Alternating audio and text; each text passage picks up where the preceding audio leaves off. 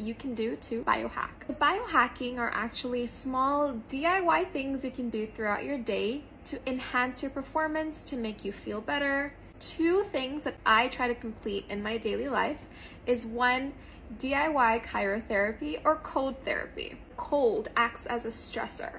As a result, you trigger different processes in your body that have a positive impact on your health. Circulation, positive impacts on our immune system, promotes breathing, and in my personal opinion, kind of mimics that post-exercise high we all crave. At the end of every shower, I maximize the cold water as far as it'll go to give me that stressor element. The second thing I do is actually not using my back support office chair the whole day. I know it sounds weird, but what I try to do is actually sit cross-legged, and this will not only prompt me to lengthen my spine and sit more upright, but it also promotes digestion. If you have any questions, feel free to book an appointment with us.